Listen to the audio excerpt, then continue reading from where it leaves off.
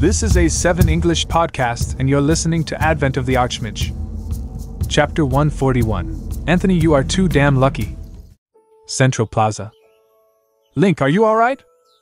A worried but familiar voice rang in Link's ears. When he spun around, he saw Herrera rushing over with a group of magicians. Iliard and Riley were also amongst the first few people who reached the incident site.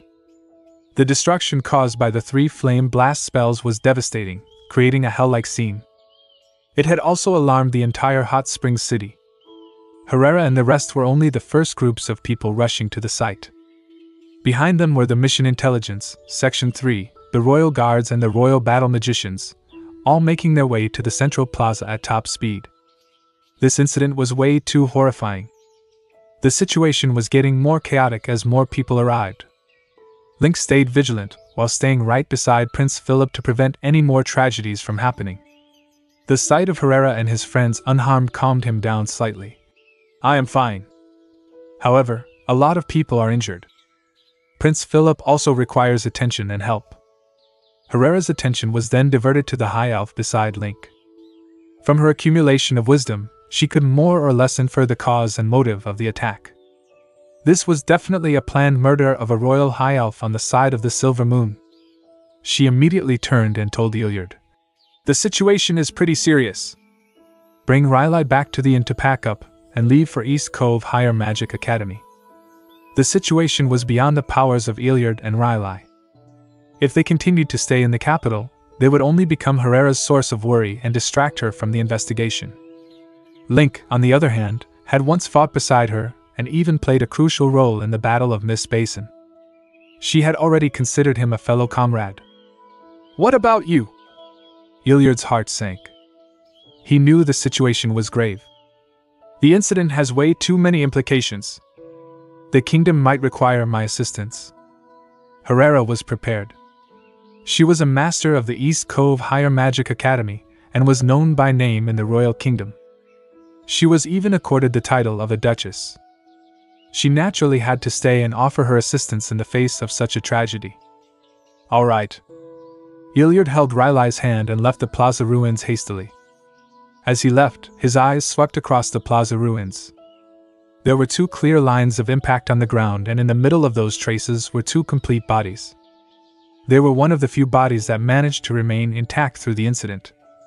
When Iliard first saw the signs, he did not think much about it. However, it hit him after a while.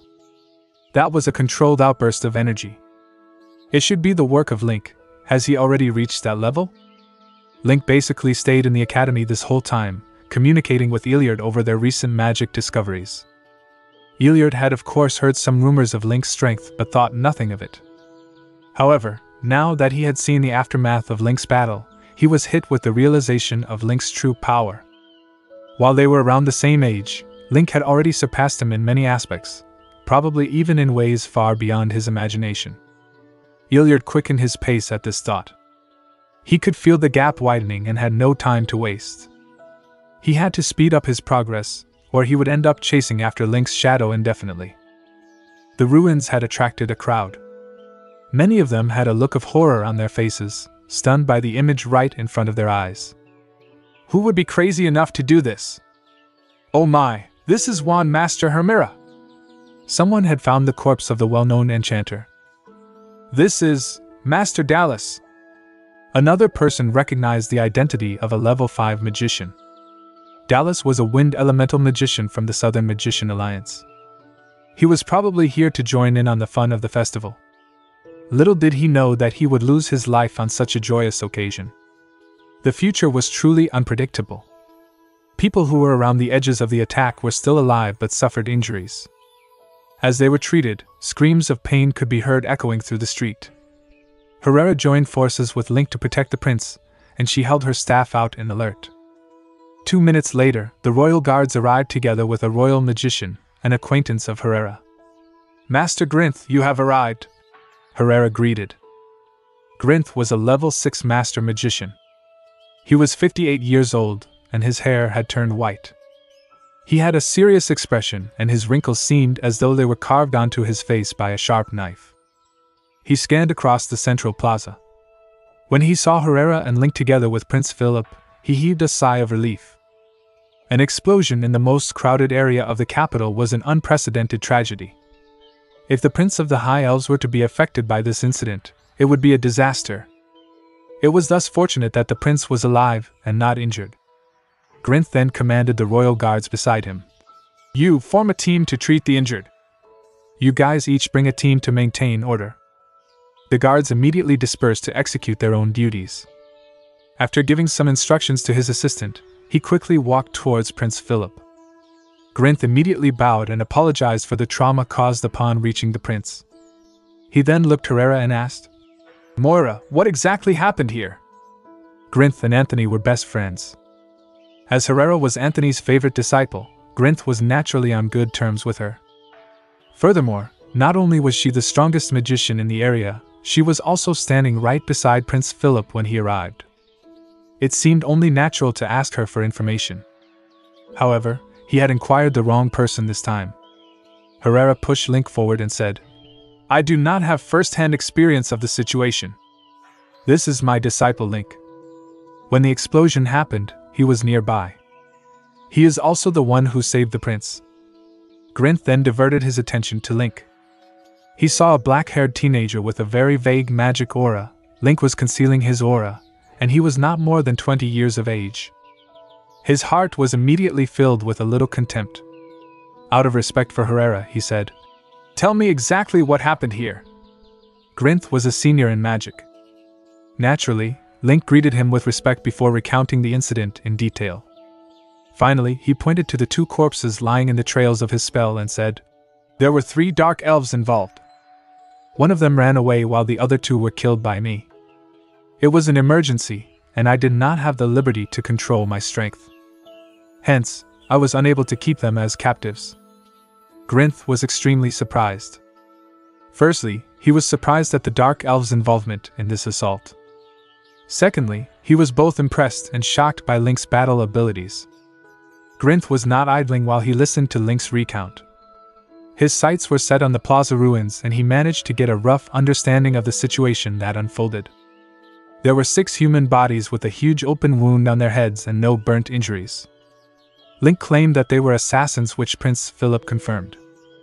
From their equipment, Grinth could determine that the 6 of them were at least level 3 in strength.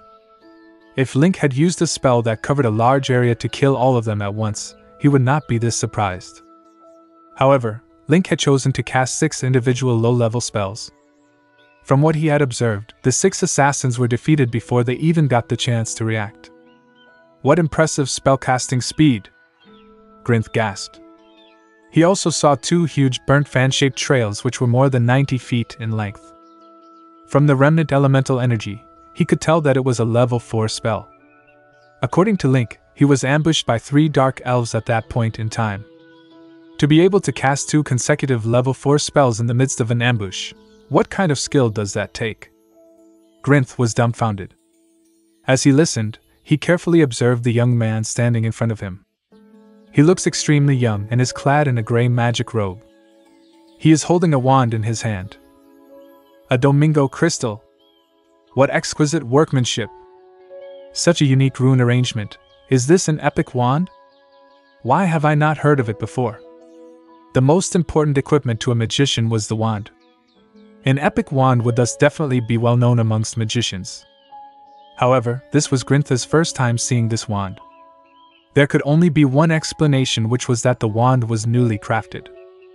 Anthony kept bragging that there was a genius in the academy who had achieved level 4 despite his young age. He also mentioned his unimaginable magic talent. Is this the guy? Originally, he simply dismissed the idea as preposterous. He had always believed the young man was merely talented. His tender age would suggest that his experience with and understanding of magic was nowhere near satisfactory. However, the battle scene had proved him wrong. The details had proven that this young man was a lot stronger than people of his age. Many of his skills appeared to be original as well, so much so that Grinth was not able to comprehend the battle scene completely. Anthony is too damn lucky. If it was me, I would have also crafted an epic wand for him. Grinth could not help but be envious. If Grinth had known that the wand was created by Link, there was no telling how impressed he would be. This is a 7 English podcast, and you're listening to Advent of the Archmage. Chapter 142, The Gift from the High Elf Prince. Although he was very much surprised at Link's revelations, Grintha's mind was calm. That was usually the case for a powerful magician like him. He didn't show any of his emotions on his face. After listening to Link, he turned towards the corpses behind him and noticed the dark purple blood on them. This was an irrefutable characteristic of dark elves, and taking Link's detailed explanation into account, there was no doubt that the calamity was the dark elves' doing. "Ira!" shouted Grinth, calling for his assistant. "Bring a team of guards here immediately and go get us a carriage. Make it quick." Fear had begun to creep up on him now. Once his assistant was gone, he then turned towards Herrera. "Moira, it's not safe here," he said. "We must escort the prince back to the royal palace, and I suppose your disciple should come along as well." Grinth had fully acknowledged Link's strength by now. He would be glad to have him with the company as they escorted the prince back to the palace, as he could act as an excellent guard. Moreover, this young man was the direct witness of the attempted assassination and had even saved the prince's life. Grinth was sure that the king would like to meet such an important figure when he heard of the details of the incident. To this request, Herrera and Link naturally agreed. Soon, the carriage stopped at the edge of the ruins of the street. Grintha's people surrounded Prince Philip and escorted him into the carriage, and they headed straight to the palace. The guards then surrounded the carriage all along the journey as Prince Philip, Herrera, Grinth, and Link sat inside. For extra protection, Grinth had cast a powerful level 6 defense spell around them as well. They then traveled all the way to the palace without any incident. As they entered the palace gates, a notification popped up on the interface. Mission, Rescue, first step completed. Player received 60 Omni points. Mission second step, Exposing the Dark Curtain, current progress 2/3. The reward for the second part of the mission was the mysterious Glyph of Soul. He checked his current progress and discovered that he would have received the anticipated reward had he killed the third Dark Elf. It's a pity the swordswoman managed to escape.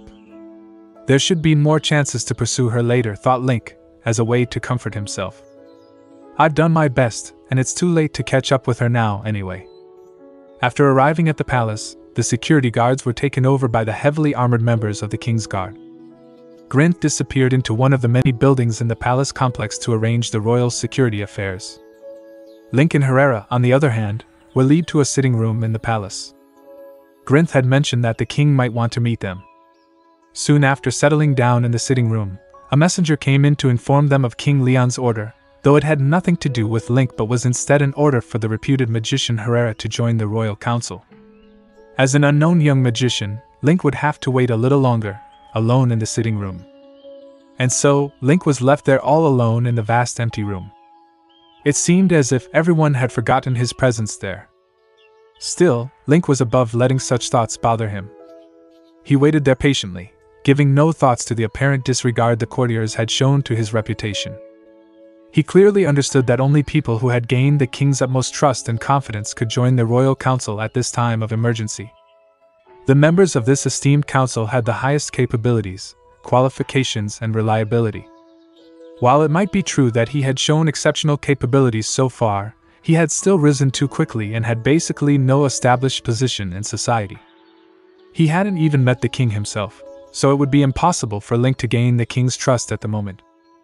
As he was starting to get bored waiting, he took out his sketches of the Flame Blast enchantment bracelets and began to work on them. It was intended for the black-dressed woman. Although they hadn't exchanged more than a few words between them and Link didn't even know her name at this point, the woman had even used a taboo dark magic spell in front of him not too long ago. He still wanted to fulfill the promise that he had given to her. Never mind, he thought. I'll just keep my distance from her from now on.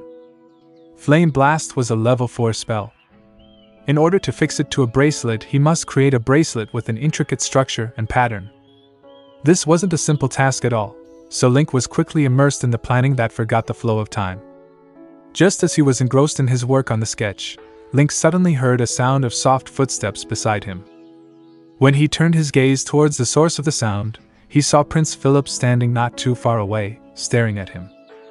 Prince Philip was only an insignificant minor character in the game because Link had never even encountered him in his previous life. This might be because the gaming company ignored him, as he played no important roles in the main plot of the game. Or maybe it was just not his time to shine yet. Anyway, Link's impression of the prince was completely blank before he met him today. In reality though, this person was a high-born royal prince of the Isle of Dawn, so Link hurriedly bowed when he noticed him in the room and addressed him respectfully as, Your Highness. As he bowed, Link began to find the prince's presence there a bit strange. Link was only a normal magician now, and he was only a younger son of a minor viscount. Their disparities in rank were huge, so there was no reason for the prince to come find him here himself.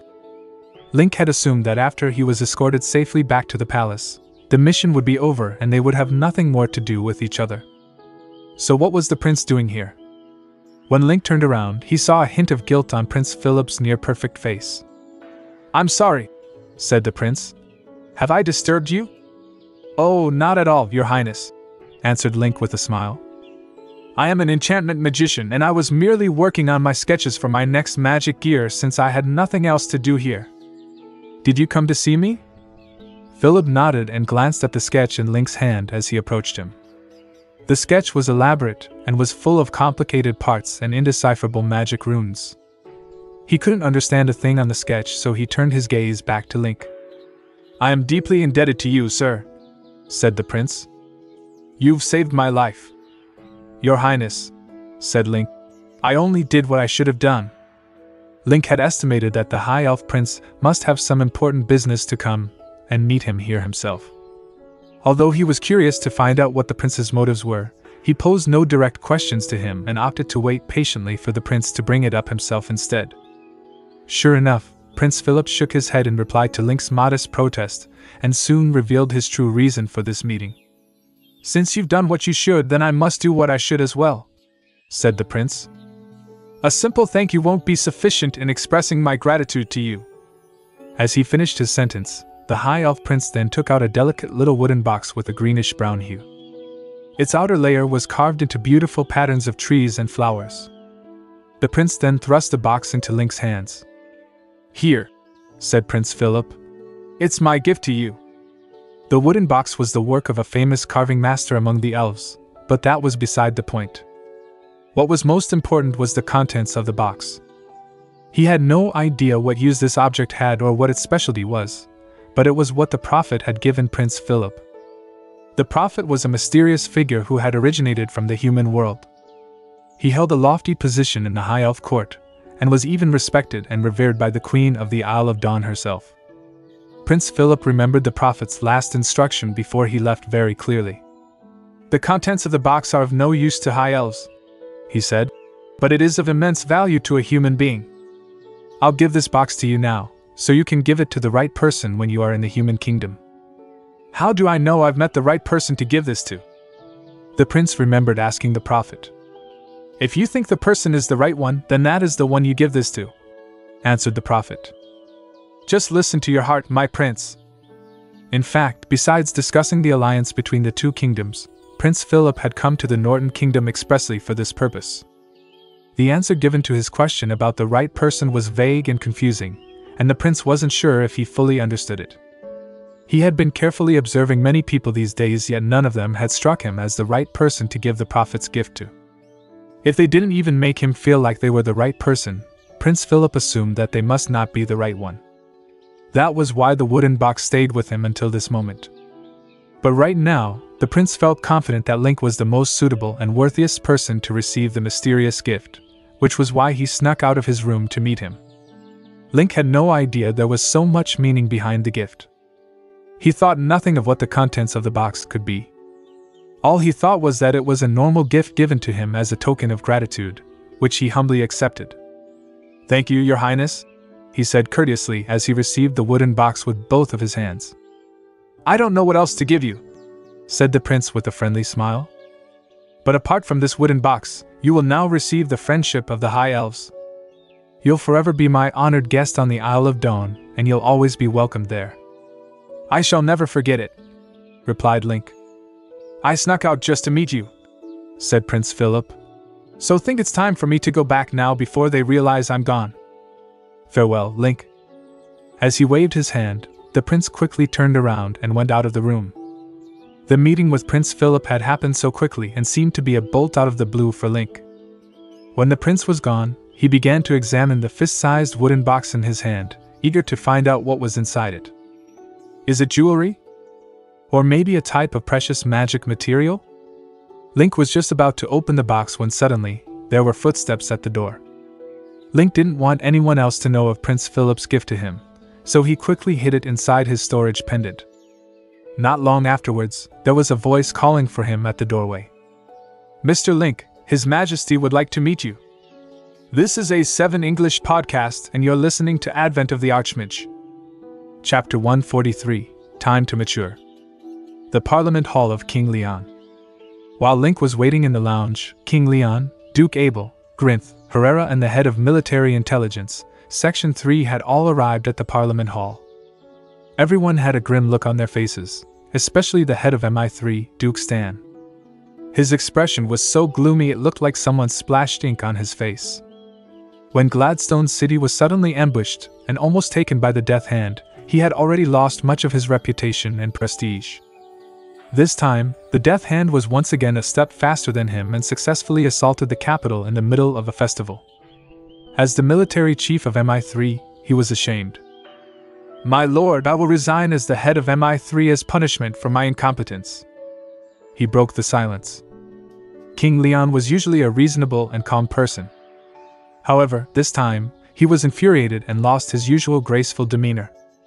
Shut up! You will have to leave, but not before you settle the mess you created. The hall fell into silence once again. Everyone knew that the king was truly furious. If word got out that an attack of such scale happened in the capital of the Norton Kingdom during a magician's fair, their reputation would go down the drain. The Norton Kingdom would then become the laughingstock of the entire Fireman continent. Putting the embarrassing issues aside, they started discussing steps to recover from this assault. They had to give a reasonable explanation to the people of Hot Springs City and assure them that the capital was still safe. If they failed to give the citizens assurance, their insecurities might once again be used by the enemy to plan for an attack of an even larger scale. Fortunately, there was ample evidence pointing towards the Dark Elves as the culprits. 2 Dark Elven corpses were left at the scene, justifying that hypothesis. This is already the second time. Those red-eyed vampires are going overboard. At least Gladstone City was on the borders. To think that they had the courage to infiltrate all the way into the capital and deliver such a cruel blow to the human race. We have to fight back. Your Majesty, it is time. But we are not ready. You can never be fully ready for a war. The Dark Elves will not wait for us. A heated discussion ensued in the hall. After a while, they came to a conclusion that revenge against the Dark Elves had to be taken. King Leon kept silent the entire time, listening intently to the discussion. When a conclusion was reached, he took a deep breath before instructing his assistant. Stan, I want the Dark Elf who escaped to be captured alive. Do you understand? Yes. This incident had completely ruined Duke Stan's reputation. If he let this Dark Elf escape once again, he would not even have the face to stand in front of his ancestors. Arrive, this Dark Elf seems quite strong. We will probably need some professionals. You will work with Stan. I understand. Arrive patted his chest armor. He was also embarrassed by this incident. The 20 guards that he picked were completely wiped out by the Flame Blast spell assault. They were all elite soldiers that he handpicked for this mission. To think that they were done in before they could do anything. We will also have to catalyze the war in the north. We will have our revenge, King Leon said. They desperately needed a victory. Only a victory could fully appease the people's hatred towards the Dark Elves. It was Duke Abel's turn to speak. Abel was the king's brother and was 38 years old, 10 years younger than King Leon. He was energetic and charismatic, making him a good leader. He was also a level 5 warrior and currently the general of the kingdom. He stood up and gave a cruel smile. Your Majesty, you will attain a glorious victory. I hope so. King Leon nodded. His brother was cruel and ruthless. King Leon was still able to control Abel 10 years ago. However, Abel just got more ambitious every year.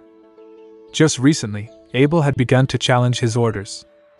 King Leon was actually looking for a chance to weaken Abel's military authority in the kingdom, but the occurrence of such a tragic incident left him no choice but to put off this plan to a later date. They then proceeded with the discussion of other issues such as reparations to the people, appeasing Prince Philip, stocking up enough food, the preparations for war, and so on, not missing out on a single detail. In the end, everyone was assigned a task and left to execute them immediately. King Leon turned towards Herrera only after the last person left the room and said, "I heard that your disciple Link was the reason Prince Philip is still alive. I would like to meet him if it is possible." The servant then went to summon Link to the Parliament Hall. In the meantime, King Leon continued, "Master Mora, tell me about this disciple of yours. What kind of person is he?" King Leon had actually already read the report on Link given to him by Duke Stan and had an understanding of Link's achievements. However, he should not judge a person merely from the information he gleaned from the report, even if it was assembled by the head of the Kingdom Intelligence Agency. It was wise to seek a second opinion. Herrera stood up and greeted the king before saying, "Your Majesty, in my eyes, my disciple is a perfect magician." King Leon was slightly taken aback before smiling. "Perfect? That is an extremely high appraisal." He spoke again after a short pause. "I always knew that he had a rare talent battling with magic, but I never expected him to be this powerful. I have plans to confer him the title of commander of the magician's troop in the north. Do you think he has what it takes?" Herrera fell silent for a moment before shaking her head. "Your Majesty, he is still young and his power still needs some time to mature. Furthermore, magicians his age are often rebellious and dislike authority. I feel that he is still unsuitable." King Leon mused. "Indeed, I was too impatient." He was not making an empty promise. An incident indeed happened in the north some time ago. When the magician's troop fought against the dark elf magicians in a minor conflict, the kingdom's magicians suffered a slight loss. His niece Annie then wrote him a strength assessment report for both forces. With a total score of 10 points, the Northern Kingdom magician troop would at most score 6 points on the scale, while the Dark Elves scored an 8. The strength of the magician's troop was often the deciding factor in a war between nations. If their magician's troop was indeed lacking in strength, they would likely lose in an official battle as well. As they were still not in an official war, there was time to make amendments. Leon had been desperately trying to recruit magicians with combat experience, so much so that he watered down the restrictions present in the Northern Kingdom Constitution. Even the vagabond magicians who only knew a few spells were also paid royalties if they were willing to enlist. Link's actions in Gladstone City turned the tables around and allowed the Northern Kingdom to achieve victory. His performance on Jade Street was even more amazing. He defeated 3 strong opponents. Furthermore, he was from the East Cove Higher Magic Academy, making him an officially recognized magician. This was exactly the person they were looking for. On the other hand, what Herrera said also made sense. After thinking for a moment, King Leon let go of the idea. This man was destined to be a towering tree, a pillar of support for the human race. However, he was merely a small sapling at this moment. Although he already seemed to be tall and strong enough, he was definitely lacking in experience. He should be allowed to mature for a longer period of time. However, he had already decided to make good use of him. It was time for him to get into his good books. At that moment, the servant brought Link into the Parliament Hall. This is a 7 English podcast and you're listening to Advent of the Archmage. Chapter 144, The King's Rewards. In the game, King Leon was about 40 years old. He had a lean face, a head of gray hair and a gentle nature. Garbed in his luxurious royal garments, he was just the perfect picture of a gentleman. He was also a wise king no matter which point of view one could judge him from. Although he had the rotten luck of being the king of Norton when it fell to the dark side. "I have never committed any sins or made any grave mistakes, yet why is my kingdom falling into the abyss while it's in my hands?" Those were his last words. He didn't live to see the day when the kingdom of Norton collapsed completely. On the eve of the collapse, he was killed by his most beloved niece, Princess Annie, who had by then gone mad. Not only was his head cut off, even his soul was sucked into an evil demon device that was in Annie's hands, imprisoning him even in his afterlife. Because of this, he held the first spot in Fireman's top 3 most tragic figures. But right now, none of these events had happened yet. When Link saw the king, he thought he looked just like the king in the game, but with some crucial differences. Because he met the tragic king a year earlier from the main timeline in the game, he didn't have that much gray hair on his head and his wise eyes had not yet been darkened by despair and frustration. "Your Majesty," said Link in a humble tone. He took a deep bow and performed a ceremonial gesture that a magician would do to another magician of a higher rank. "Take a seat," said the king as he waved his hand. Servants in the throne room then led Link to his designated seat. King Leon waited for Link to settle down as he looked on with a gentle smile on his face. "Annie has been telling me about you," he said. "To be frank, I was a bit skeptical when she told me about how you saved her life and the whole city during the massacre in Gladstone. But now that I've heard of what happened here today, I finally believe everything she said about you. The court magicians have already divulged everything that transpired in the square of Jade Street to the king, everything from what spells were used and the details of what went on in the battle were revealed to him with nothing left out." King Leon could make out from the reports that there was indeed a very powerful magician at the scene, a magician so powerful that only a few others in this kingdom could rival his strength. In fact, he might be the only one with these kinds of capabilities right now because the other magicians were academic scholars. They were obsessed with abstract pursuits like discovering the true nature of reality and the world and thought fighting in battles should be left to the crude warriors. That was the reason why the battle mages in the army were usually those of average skills and limited knowledge and who knew that they had no future in academia.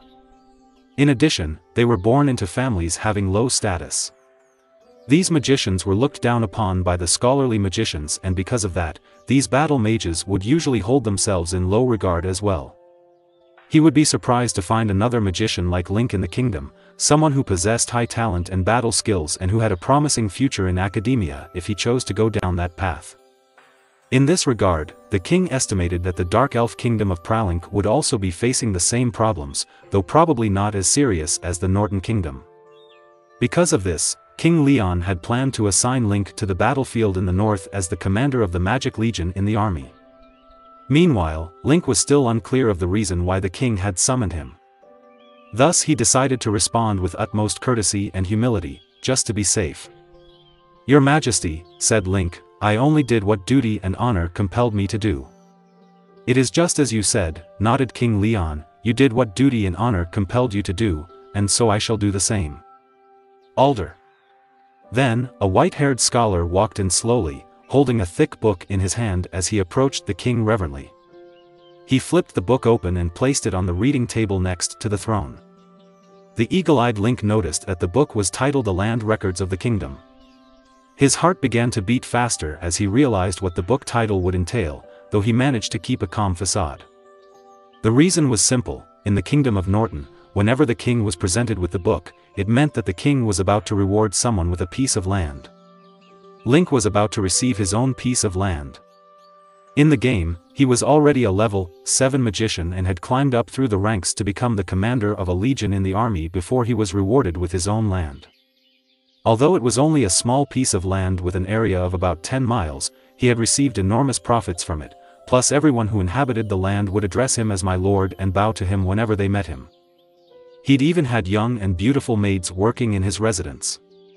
All in all, it was simply a blessed life to be a landowner. The king sat on the throne as he flipped through the book quietly. He stopped after flipping more than a couple pages into the book and turned his gaze back to Link. "There's a wasteland called Ferd Wilderness southeast of the Gervant Forest. The land there is poor and infertile, the climate is insufferable with its constant harsh winds. No one wanted to have anything to do with this piece of land, but if you like, this wasteland with a radius of more than 100 miles will be yours." Herrera couldn't hold in her thoughts any longer, so she stood up the minute the king finished his sentence. "Your Majesty," she said, "please pardon my effrontery, but how could you reward such a desolate land to someone who had made a genuine contribution?" Herrera had been so happy to see that the king was going to reward Link with land. She knew that such rewards were only given to the best of men, especially to those who had made an exceptional contribution to the military. Link had rescued the city of Gladstone, that could be considered as a great military contribution. And since the king had decided to reward Link for his achievements, shouldn't he be given something decent instead of this ghastly place with no profitable value like the Ferd Wilderness? The Ferd Wilderness was an infamous desolate wasteland in the Norton Kingdom. Although it was connected to the sea in the east, the sea there was full of jagged reefs which made it an unsuitable site for commercial ports or even small ordinary docks. There would be at least 3 large-scale hurricanes coming in from the sea every year, and the squalls there could lift a grown man off his feet and carry him off. Needless to say, the soil there was so infertile that even weeds wouldn't grow on it, let alone crops. Although its area was vast, the population there consisted of no more than 5,000 people, and all of them had to eke out a living in very poor conditions. In fact, even robbers, bandits and fugitives who had little choice for the places they could go were reluctant to go there.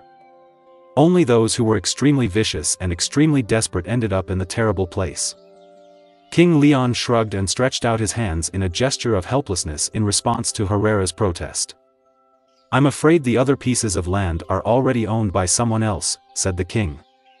"And the rest is either too small or is under too much dispute. So what do you think, Link? If you're unwilling to accept this reward, I can give you gold coins instead. Maybe I can give you 10,000 gold coins and award you the title of Baron, how about that?" This was his original intention, of course. Link was just too young and his position in society was still unestablished. Though he did make some great contributions to the kingdom, if he was to be rewarded with a piece of land that many coveted, it might elicit hatred and jealousy among his courtiers and bring unnecessary troubles to Link as well. The king had only offered the land to show him that there was the possibility of being handsomely rewarded if he continued to help the kingdom. In fact, his real idea was to offer Link a barren land that nobody wanted so he would reject it, and then he would reward him with gold coins instead. This was the plan that the king had in mind, and it was one that he had employed many times before. Link was amused at how this reward from the king had turned into something that sounded more like a bargain in the market. He had to hold in his laugh, though. As for the Ferd Wilderness, he knew from the game that it was indeed barren and lifeless. It was, after all, called one of the 3 worst places in Fireman. Players who were rewarded with this piece of land after their service in the army were all so frustrated that many of them even deleted their accounts because of it. That was until one player accidentally discovered that the black clay in this territory developed an exceptional anti-magic property when baked into bricks. This player then sold the bricks and made a vast fortune from it. He even made it into the list of top 30 richest players in the gaming system, with the nickname of the King of Bricks. Furthermore, the area of the land awarded to that player didn't exceed 10 square miles anyway. But now the king was offering a piece of land that was hundreds of miles wide to him. It was simply a deal he couldn't refuse. Once he'd made enough money from the bricks, he would then use magic spells to change the squally climate of the Ferd Wilderness to make it more temperate. Who knew, maybe in 10 years he could turn the Ferd Wilderness into the Ferd Farm. However, even though Link was eager to accept the reward, he concealed the excitement and carefully chose the right words to ask the king another question. "Your Majesty," he said, "may I ask what status I will have as the owner of this land?" King Leon was stunned upon hearing this question. He didn't think that Link would accept this worthless piece of land. He gave it some considerations and finally came to a decision. Since he wanted this desert-like wasteland so much, then he would grant the young magician's wish and give it to him. "You're a cunning young man," said the king, laughing. "You wouldn't own the land as a commoner, of course. How would you like it if I make you a baron?" "I would be honored, Your Majesty," said Link. "May I ask if the land and title would be hereditary?" What a greedy young man, thought King Leon, his eyes widened. While it was true that Link had indeed made a great contribution, but it was far from enough to be worth such a big reward. He'd only offered the title and the land to show his generosity and to encourage the young man to keep up his good work. He never thought that Link would turn out to be so greedy. Who would have thought that land and title would not be good enough for him, and that he would be so bold as to demand them to be hereditary? Still, things had come to the point where King Leon had no choice but to concede to the demand. No one wanted the wasteland that was the Ferd Wilderness, anyway. Plus, there was no way to create any income or value out of the land. So even if there was honor in the title of Baron, the rewards were little more than a sham once everything was considered. Yes, of course, said the king. Your land and title will be hereditary, so you can pass it on to your future son and he will pass it on to your grandson and so on. Are you satisfied now? Link was about to answer the king when Herrera tugged on his sleeve to stop him. Link, she whispered, don't you think it's better to choose the gold coins over the title? That piece of land would only be a burden to you. No amount of magic could transform it into anything close to profitable. She was only trying to help Link make the best decision for his own good. No matter how she considered it, it seemed to her that Link was choosing the less favorable option here. Still, Link's reply to her well-meant advice was a gentle shake of his head. Gold coins don't last very long, he whispered. I'd much prefer a land of my own. Your Majesty, said Link enthusiastically as he stood up, thank you very much for your rewards. I am very pleased and honored to be the recipient of your generosity. I'm glad you like it, said King Leon, laughing. At that moment Link was only a naive young nobleman who hadn't seen much of the world in the king's eyes. He might be exceptionally gifted in the area of magic, but he seemed to have very limited knowledge of practical matters. One could even say that he came off as slightly ignorant in worldly affairs. Of course, owning land was a good thing, but it also depended on the kind of land you owned and its location too. With a place like the Ferd Wilderness in your possession, you might as well have owned nothing. But this wasn't necessarily a bad thing, either. King Leon liked to have such a talented and capable magician who was so easy to control under his wing. One never knew how they might come in handy one day. It's all settled, then, said the king. You should return to the academy for now. I will send the letter of declaration and title deed to you soon. As for the awarding ceremony, I'll let you know when I've found a good auspicious day for it. Since Link was only awarded the title of Baron, there wouldn't be much involved and only the two people present here right now were enough to make the awarding ceremony valid. Your Majesty, said Link as he raised to his feet, I am forever indebted to your generosity. It is only my way of encouraging you, young man, replied the king as he nodded gently. I hope that one day you will be the pride of the kingdom. These were general words of encouragement that King Leon had said to every young man he'd seen some potential in. In fact, he'd said it so many times before that they were almost a mechanical reflex instead of heartfelt. Nevertheless, whenever he looked back on this precise moment in the future when the Norton Kingdom's safety was in jeopardy, his heart was filled with gratitude. He thanked his past self for making such a wise investment. This is a 7 English podcast and you're listening to Advent of the Archmage. Chapter 145, Reaping All Kinds of Rewards. Herrera went straight back to the academy after leaving the palace to report on the incident on Jade Street to the dean. Link was only a magician with no rank or position at the moment, so there was no need for him to hurry anywhere. He took his time staying at an inn in the capital city, waiting for the title deed and declaration letter from the king. Despite the terrible calamity caused by the Dark Elves recently, the magician's fair still went on as usual. Not only did the size of the crowd at the fair not decrease, there were, in fact, more people now who flocked to this part of the city to visit the site of the disaster. Seeing that the fair was still going on, Herrera had placed Link's matchstick wand and his other magic gear at a magical equipment shop in Jade Street. Link was sure that someone would buy them up soon enough. Link stayed at the inn and didn't venture out anywhere at all. He spent all his time in his room working on the flame blast bracelet that was meant for the black-dressed lady. He'd completed the rough sketches for the bracelet in the palace and had spent another day perfecting the details. By early morning of the second day, he was ready to roll up his sleeves, start the real work. He had all the best materials on hand: thorium, gold, and fire crystals. Furthermore, no one was there to interfere with his work. Thus, Link was able to devote all his energy to the intricate manipulation of the high-quality materials into complicated structure and patterns. As time went by, Link became more and more engrossed with his work that he began to take pleasure in it. There was nothing else in the world that he would rather be doing at that moment. The whole process lasted for 3 whole days, after which Link successfully produced a beautiful flame blast bracelet with its main body made of gold and its mana-conducting lines of thorium. The fire crystals were used as the nodes that made up the magic seal on the bracelet. The bracelet was shaped like a phoenix that would wrap around the wearer's wrist with its head connected to its tail. The phoenix was well known to die in a burst of flames and rise again from its ashes, so it was a becoming design to use in a flame blast bracelet. Each of its feathers was delicately rendered by Link's dexterous skills, and surrounding each feather were lines of thorium while beads of fire crystals were placed right in the middle of the feathers. They acted as magic seal nodes, with the biggest fire crystal bead making up the eye of the phoenix.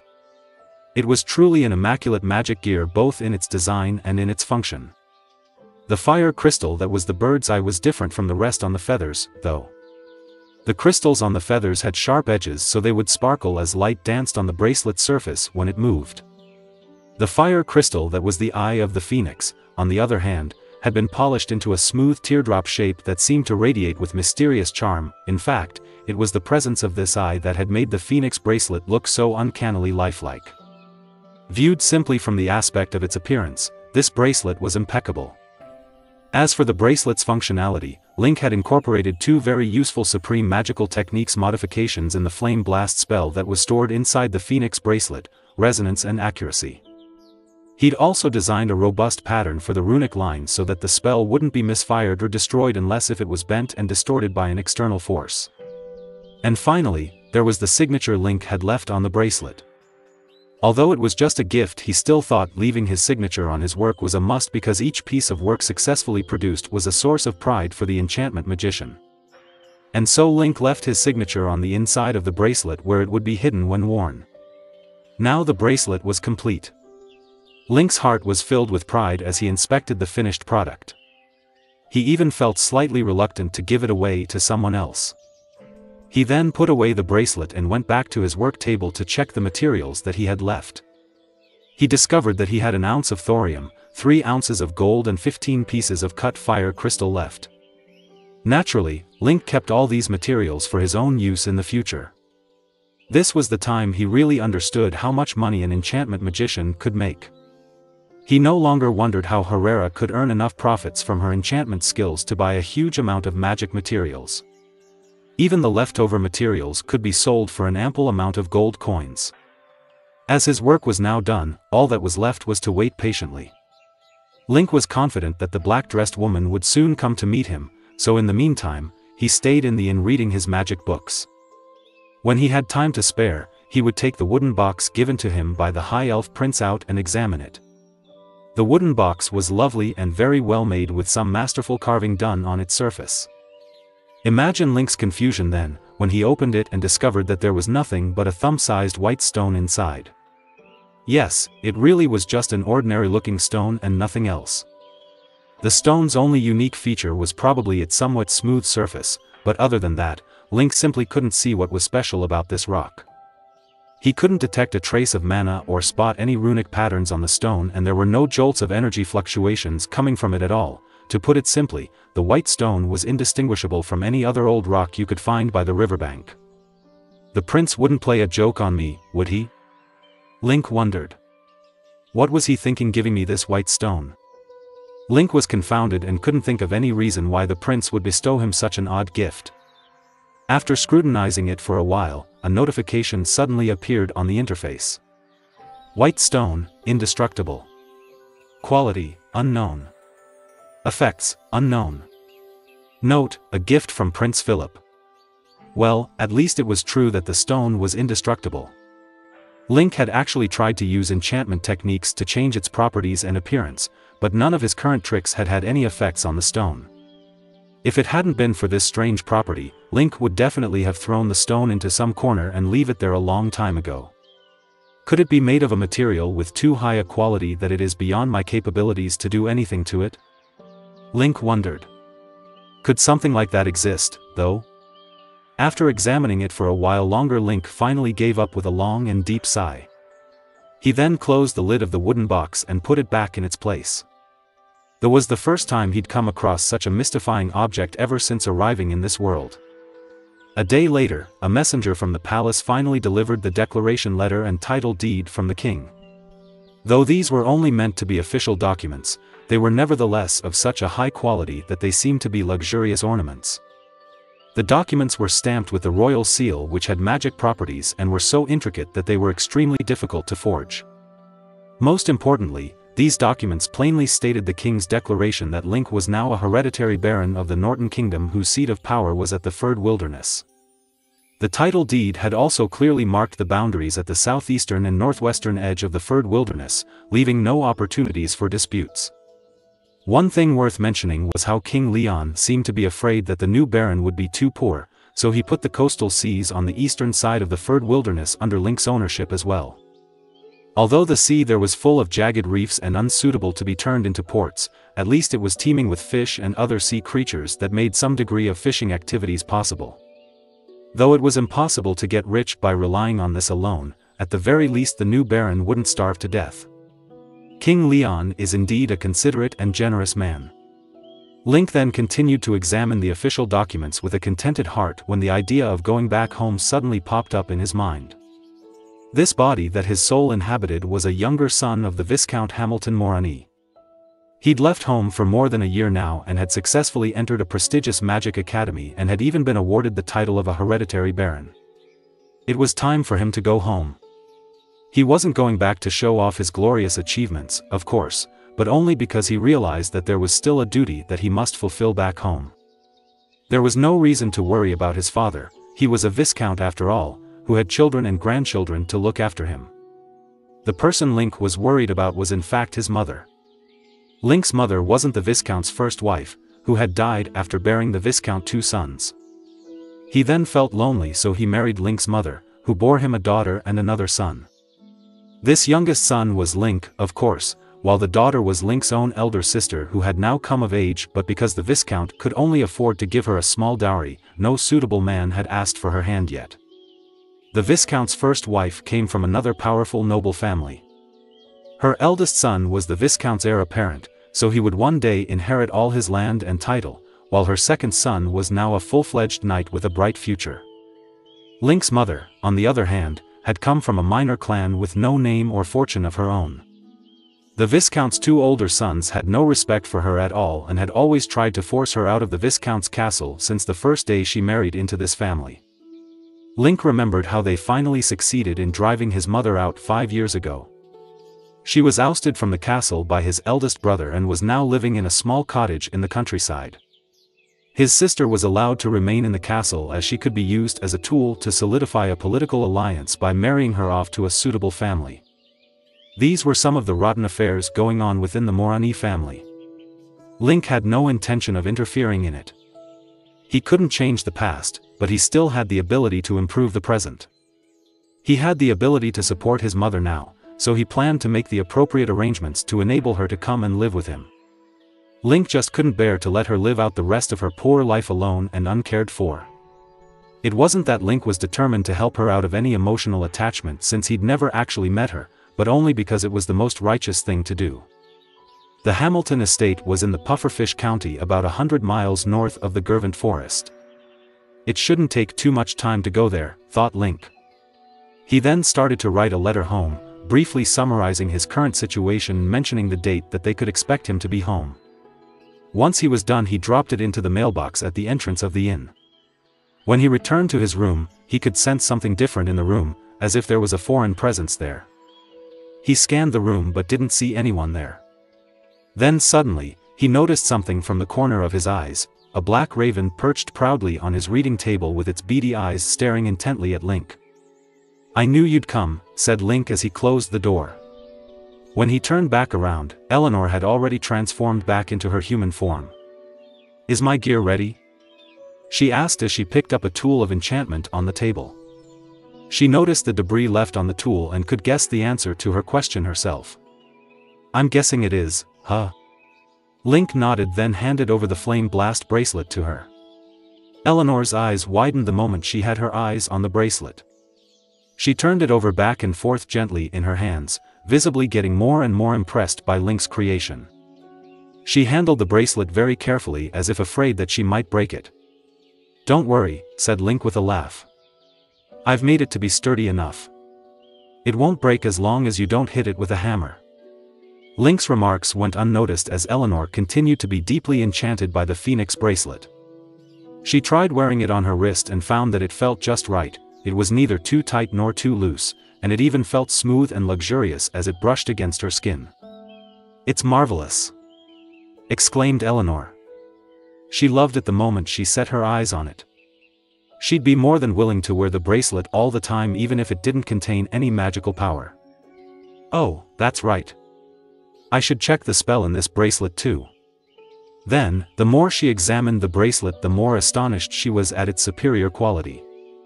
"There's something different about this flame blast," remarked Eleanor. "Is it the same kind that you used in that battle?" "Oh, but you didn't just improve its accuracy, you've incorporated such a sublime structure for this spell." She then turned her gaze away from the bracelet and stared at Link with wonder. "Aren't you worried that I might learn your secret skills from this bracelet?" she asked. This single bracelet would compensate her lack of direct combat skills. With it she would be able to cast Flame Blast in no time at all. She shuddered just from thinking about possessing such terrifying power. "You can do whatever you want," replied Link with a shrug. "I just have to do my best once I've set my mind to do something, otherwise I won't be able to go to sleep at night." He'd only incorporated 2 supreme magical skills in the bracelet, after all, of which the combined value was minuscule compared to that of the Scroll of Enlightenment. Besides, he wasn't planning on stopping his progress anytime soon. He would surely be learning countless more powerful spells than Flame Blast in the future.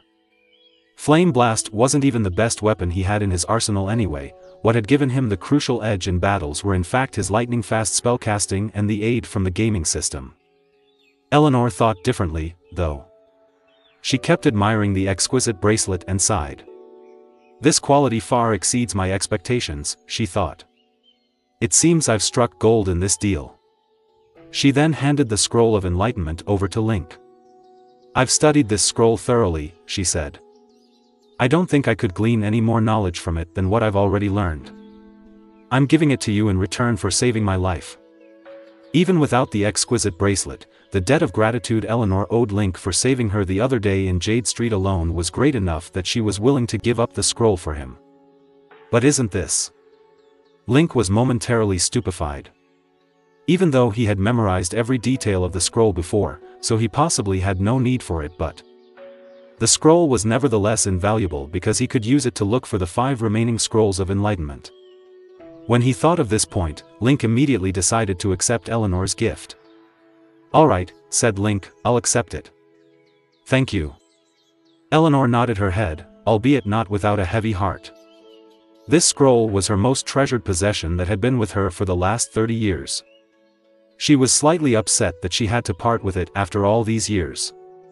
Still, it was too late to change her mind now, so she took a deep breath and held back her emotions. "I've got something else to tell you," she then said. "Do you remember the dark elf swordswoman who managed to escape?" "Of course I do," replied Link, stunned by Eleanor's sudden question. "Well, I've caught her," she said. "Where is she?"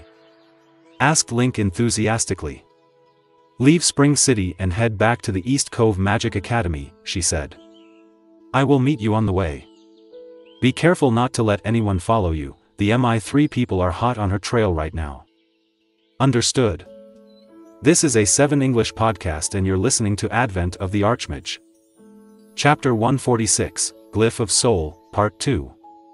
Link took a carriage out of Hot Springs City to the outskirts. After paying the fare, he traveled on foot for a few miles before a black raven perched itself on his shoulders. It was Eleanor.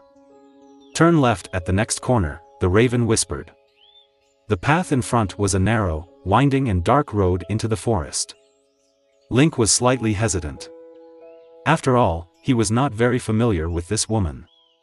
If he were to go into such a remote place with her, he risked walking right into a trap. However, he quickly dismissed this thought as preposterous. He rationalized that there was no need to go to such lengths if she truly wanted to kill him. She could have easily done so on Jade Street when he was preoccupied with the 3 dark elves. Furthermore, she wouldn't have given him access to the Scroll of Enlightenment.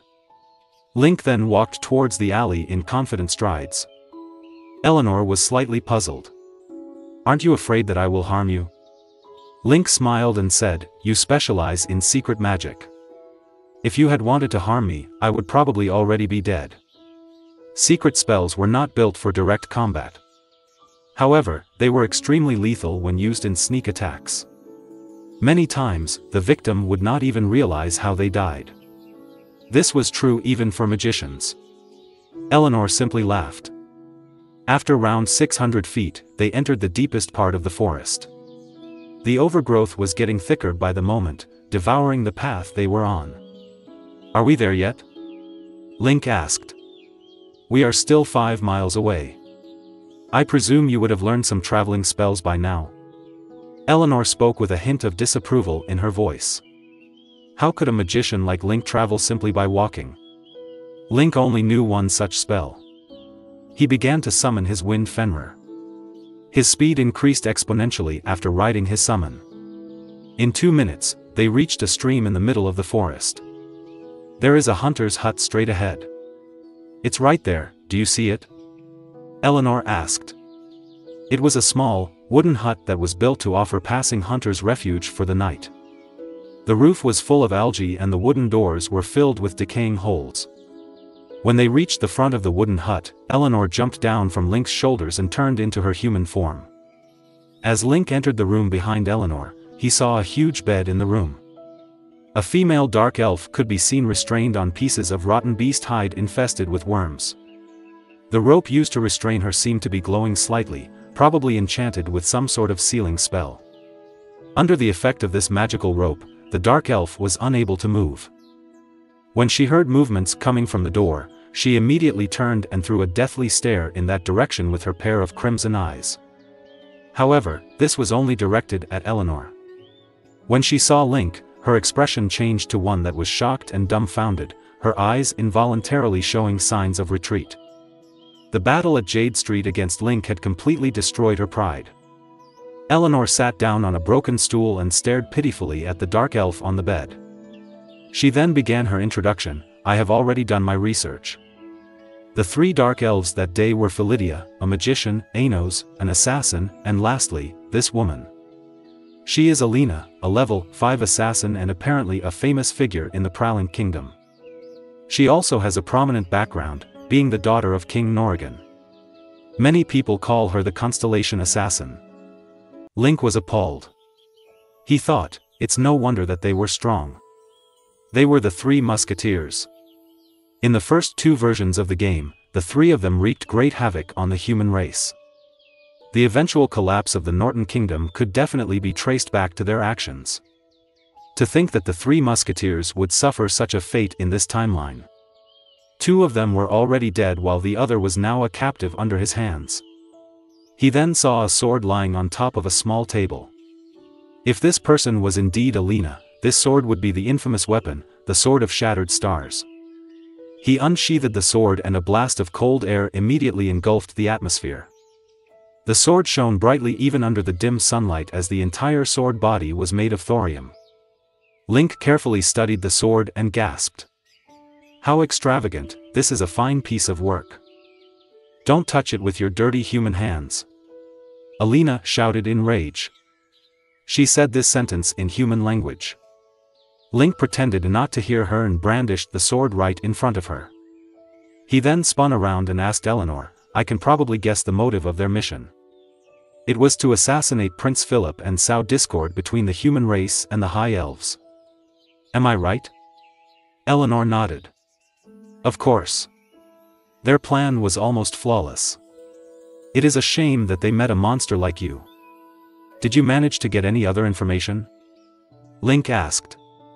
Eleanor simply smiled and said, "I did, but you might not like the method I used to get this information."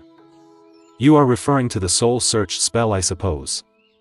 "I don't really dislike it as long as it is useful," Link laughed. While the soul search spell indeed belonged to the realm of dark magic, it was still a useful spell. In fact, he even learned it while he was playing the game. Although he would not voluntarily learn the spell in this timeline, he definitely would not dismiss its effectiveness either. Eleanor looked at Link carefully and found no trace of disgust or disapproval on his face. She was puzzled. "This is a forbidden spell. Shouldn't you be horrified and accuse me of being a dark witch?" The sacred land of light had an irrational fear of dark magic, and that was exactly the reason Eleanor was alone all these years. Her life was basically a game of hide-and-seek with ordinary humans. Whenever she felt exposed after staying in a location for too long, she would immediately relocate to ensure her safety. Even her mage tower was instantly mobile. Stop testing the waters. Truthfully, I am not a fan of such spells and thus would not attempt to learn them. However, I have no right to ask others to do the same. I am sure the vengeful souls on Jade Street would have no qualms about you using such spells on the Dark Elves. There is then no reason for me to oppose the use of such spells. Link was open to the discussion of dark magic. After all, every successful person in the world would have some dirt under their nails. If Link were to follow the rules strictly, he would never have been able to defeat the dark forces. He then continued, "What did you find?" "Alright then. You are the weirdest person I've ever met. But I guess it is for the best. If you don't mind, take a look at this." Eleanor passed him a scroll. The scroll looked extremely ordinary. After opening it, Link realized that the scroll was filled with characters from the Dark Elf language. The arrangement of the characters was interesting as well, lining up in a specific formation that seemed to dictate their relationship with one another. Link came to an understanding after a few looks. The original copy of the Dark Elf's secret code? That is what I think. Eleanor shrugged her shoulders, before speaking in a regretful tone, "It is unfortunate that we did not come across any secret messages. This thing is too valuable." Alina was completely startled. She was clear of the consequences if the secret code fell into the hands of the human race. Careful and intelligent use of the secret code would be a devastating blow to the Death Hand and might even destroy the entire Prowling Kingdom. Her instinct was to immediately destroy the scroll. However, her strength was completely restrained and all she could do was cast worried glances in Link's direction. Link smiled and said, "We don't have any secret messages. However, MI3 would have a lot of them. We can just pass this to them." He carefully studied the secret code and memorized all the contents of the scroll. He did actually have a secret message scroll with him and could decipher it with the help of this treasure. However, there was no need for Eleanor to know about this. The secret code was the most valuable loot in this mission. Link then turned his attention towards the Constellation's assassin, thinking of how to dispose of the Dark Elf. Eleanor chuckled, "Are you hesitant to kill such a beautiful young girl?" Alina indeed had an exquisite face and a voluptuous body. She would be considered a rare beauty even by human standards. However, that was all a facade. Her true form was a ruthless and crazy assassin, as evidenced by the destructive ambush in Jade Street. At the same time, she was an extremely talented Dark Elf assassin. He could not let such a strong opponent live. Should I kill her directly? Or should I remove her combat powers instead and turn her into a disgrace of the Dark Elves? After some thought, Link raised the Sword of Shattered Stars and placed it over Alina's chest. He would end it once and for all. Alina could see the shadows of death looming precariously over her. She stared at Link furiously and said, "Link, you will suffer the endless pursuit of the Death Hand the moment I die. I will be waiting for your soul in hell." Link simply laughed, "I guess you will have to be very patient." He gently pushed the sword down and the sharp blade effortlessly pierced through Alina's heart, ending her life. Eleanor then spoke in a regretful tone, "To think that a princess would die in such a rundown place. If we had given her to MI3, she would have fetched a huge price. She has seen too much. If she was handed over to MI3, you would also be in danger." Link had considered that option before killing Alina. However, this would not only reveal Eleanor's connection with dark magic, he would also be embroiled in the dark magic mess. The risks definitely outweighed the benefits. Of course, Link was not about to leave without getting any rewards. The moment Alina breathed her last, a message appeared in his vision. Mission, Rescue Second Step, completed. Player receives 1 Glyph of Soul. Glyph of Soul. Level, 5. Effect, player can choose to store a spell level 5 and below in the Glyph of Soul. This will greatly reduce the time needed to construct the magic structure. This will not reduce the strength of the spell. Note, this is perfect for magicians who want a fast spellcasting speed. Link was elated, this is too good to be true. This is a 7 English podcast and you're listening to Advent of the Archmage. Chapter 147, The Flaming Hand Part 1. Alina's lifeless body was set on fire and burned to ashes. Link then spread the ashes across the surface of the stream in the middle of the forest and let her remains flow away with the course of the water. And that was the end of the 3 musketeers of the Silver Moon. Her sword was made of solid gold and the magic seal on it contained a lot of thorium. So Link used his enchantment skill to isolate these elements, and divide them equally between Eleanor and himself.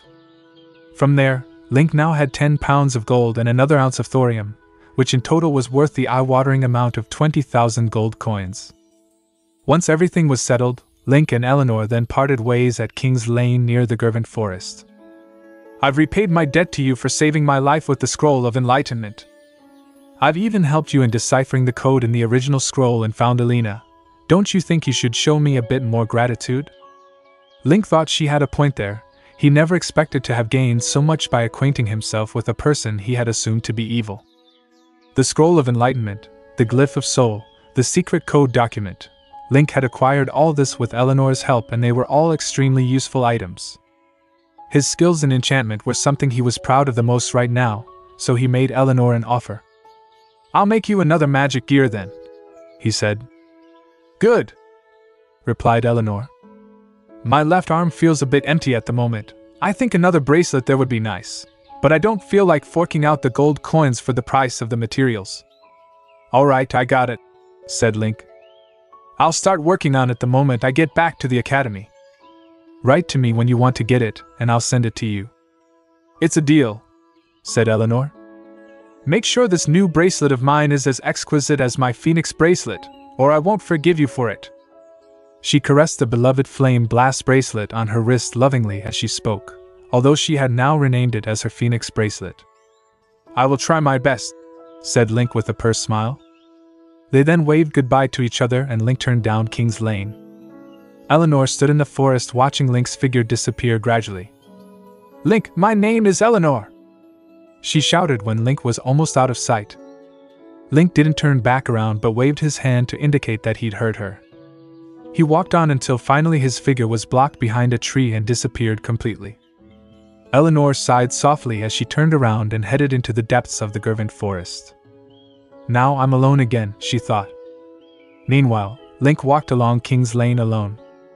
He could encounter someone any time on the road, so he didn't summon the Wind Fenrir to avoid alarming a passerby, so he continued to walk all the way back. After about 10 minutes of walking, an ox cart came up behind him. He gave the peasant driving the ox cart a silver coin and hopped on it. The ox cart moved sluggishly, so he only reached the academy late in the afternoon. It was winter at the time and the weather hadn't been so good on that day as well. There were even some snowflakes drifting in the wind. Once he stepped down from the ox cart, Link gathered his sleeves and pulled up the hood of his robe and entered the academy. It had been such a cold day, in fact, even Vincent was absent from his usual spot in the garden. He had kept himself warm inside the cottage instead. When he heard someone's footsteps at the gates, he opened the window to take a look outside. Once he discovered it was someone wearing the magician's robe of the East Cove Magic Academy, he decided there was no threat to be found and closed the window. As he treaded the snow-covered path in the chilly wind on his way back to his mage tower, Link suddenly thought of his mother again. Her name was Lilith. She was 40 years old this year, and she was a woman so kind and gentle that one might think she was weak. Link wondered how she was getting along now in that small cottage in the countryside. There were always shortages of all kinds in that cottage, thought Link. I wonder if she had enough coal and firewood to protect her from this cold. How are the servants treating her? Does she even have enough clothes or food to survive the season? Although she was just the mother of this body that his soul inhabited and was not his actual blood relation at all, the memories of her still remained in his mind, making it hard for him to bear the thoughts that she might be suffering a hard life right now. I've refused the offers from the dean and the king to join the army, so there shouldn't be any reason blocking me from visiting her. Pufferfish County isn't so far away from here, anyway. I'd better pay her a visit. As he came to a decision, Link's footsteps began to quicken. He reached the Mage Tower right when Herrera was giving a lecture to the apprentices in the hall on the first floor. When she saw Link, she nodded at him and continued her lecture. Link took a seat in the hall and went on to study a magic textbook there. Half an hour later, Herrera's lecture was over. She then walked over to Link. "Is everything in the capital city settled?" she asked. "Yes," answered Link.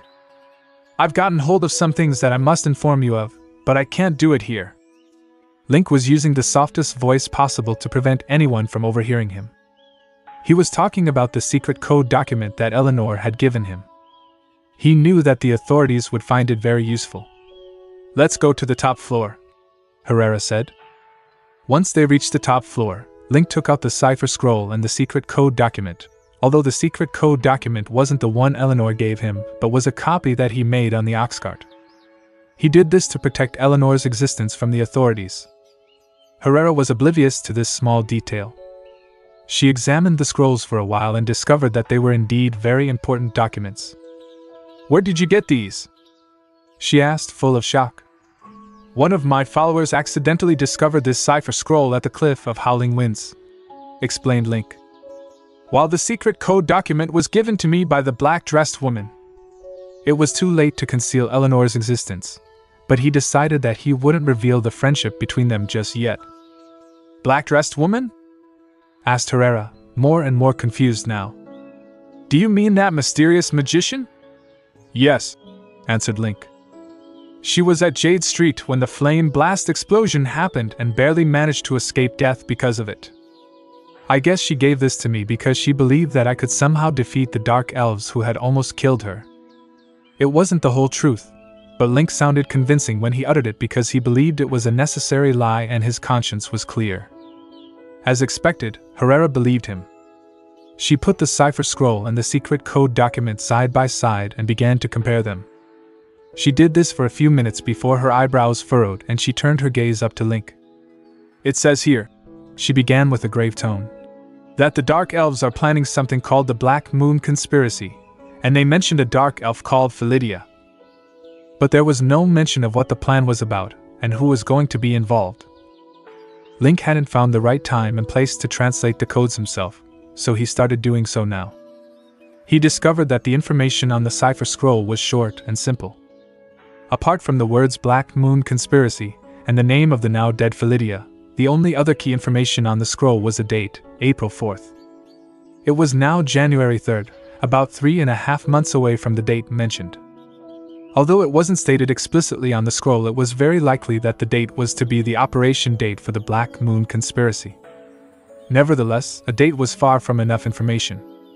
They still had no idea what the Black Moon Conspiracy was or which part of the Northern Kingdom would be targeted. "We need more information," said Herrera. She suspected that something terrible was going to happen, something that would eclipse the tragedy that happened on Jade Street recently. "Tutor, don't you think we should hand these documents over to the MI3? Suggested Link. "They've always dealt with the Dark Elves in the Death Hand. Perhaps this would provide them with vital information." Link realized that the course of history had deviated from the original version in the game more and more now that he could no longer predict the future.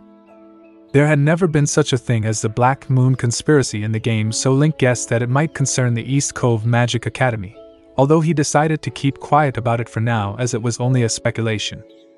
"You're right," agreed Herrera after thinking it over for a few moments. "We should hand it over to MI3. Herrera then gathered the scrolls in her hands and was ready to leave. "We are in a dire situation. I must report this to the Dean right away. Only he has enough power and authority to take the right steps quickly." Link nodded in agreement. The Dean's help would be crucial right now. "Tutor," said Link before Herrera left, "in 5 days, it'll be the Winter Veil Festival. I'd like to visit my family and spend half a month with them. I'll be on my way soon." The Winter Veil Festival was the most important festival in the Firemint calendar. It was the occasion when everyone who had ventured out of their hometown would journey back for a reunion with their families. Herrera was slightly taken aback by the sudden change of topic, but eventually she nodded. "Be careful on the road," she said. "And don't forget to study and practice." Yes, tutor, answered Link. Link then went back to his room and packed his luggage. There wasn't much packing to do as he didn't have much to bring, plus he could just put everything inside his storage pendant. A few minutes later, he was done and ready to go, so he bid farewell to Iliard and arranged some studying plans for his disciple Riley. He left the academy early morning the next day, heading north to the Pufferfish County. It was still peaceful and quiet in the Gervant Forest when he was traveling through it along the King's Lane. But unbeknownst to Link, 10 miles away 3 dark elves in disguise were entering Spring City. Of the 3, one was a magician, one was an assassin and the other was a warrior. All of them were level 5. They were the retainers of the Norrigan Familia who had come down south in the Norton Kingdom to rescue the clan leader's beloved daughter, the swordswoman Alina. Link was oblivious to all this as he was engrossed in an advanced magic textbook in the carriage. It was titled The Flaming Hand and its content was devoted to the eponymous spell. The spell caught his attention because even though the level 5 glyph of the soul would allow him to engrave any spell that was lower than level 5, it would be a big waste to do so. The only way to make use of such a priceless reward from the gaming system was to engrave a powerful level 5 spell on his soul with it. The Flaming Hand was a level 5 spell with a frightening power. Apart from that, when mastered, the spellcaster would be able to accurately control this spell to cause devastating effects. It was indeed a terrifying weapon when used in a battle. Naturally though, because of its powerful affects, the rate of mana consumption was abnormally high as well. It was unlike any other spell Link had mastered so far in the sense that it consumed mana continuously, not just at the moment of casting like the rest. When there was no opponent present, the spell would consume 10 mana points per second to sustain it. When facing an opponent, the rate of mana consumption would increase the higher the opponent's level was. For example, when fighting against a level 5 opponent, the spell could consume as high as 100 mana points per second. If the opponent was a level 6 magician though, then the spell would be virtually useless since the mana consumption rate would be so high that the opponent would be able to defeat you in one move. Link couldn't afford this rate of mana consumption in the past, but he now had 200 Omni points and a 1900 maximum mana limit. It was a mystery to Link, but ever since receiving Herrera's angelic blessings, his mana had recovered rapidly, especially when he basked in the sunlight. In slightly more than a month, his maximum mana limit had increased from 1800 to 1900 points. Link thought this must be the side effects of receiving the blessings from an angel of light. Since his mana wouldn't be a limitation now, he naturally wanted to begin mastering the extraordinary spell immediately. This is a 7 English podcast and you're listening to Advent of the Archmage. Chapter 148, The Flaming Hand Part 2. In the middle of the night. Hot Springs City, the Magician's District, Central Plaza ruins. It had been a week since the day of the tragedy. The dead bodies and rubble had already been properly disposed of. A variety of tools and materials could be seen laying on the ground around the destroyed architectures. The city had begun recovering from the incident and was in the midst of reconstruction. However, the huge crater near the fountain at the center of the plaza was still present. The fragments of charred flesh stuck in between the cracks on the ground and the 2 visible trails of Link's flame blast spell served as a stark reminder of the cruelty of the attack. A shadow draped in a large cloak emerged from a broken hut. He then crouched down and carefully observed the rubble and trails on the ground. After a moment, the shadow spoke. "These stones have a blackened surface and show signs of melting. They seem to spread out in a conical formation." This person had cast a single directional fire elemental spell, at least level 4 in strength. Another figure behind him replied, "It does not matter what method he used. He will definitely be dead. Did you find any traces of the princess?" "No need to rush," the shadow said before materializing a wand in his hands. A moment after he raised his wand, the tip of the wand was enveloped in a light purple glimmer which was almost invisible to the naked eye. The light then diffused over the plaza ruins. After 20 seconds, a silver glow appeared on top of a hut at the corner of the plaza. "It's the silver moon blood! It's from the princess," the shadow quickly said. The silver moon blood was commonly known as the holy demon blood. It was a unique trait of the 3 largest familias in the Prowling Kingdom. The blood contained certain special magic properties that made it detectable by a specific spell. The moment he spoke, two figures rushed out from behind and traveled hastily towards the hut.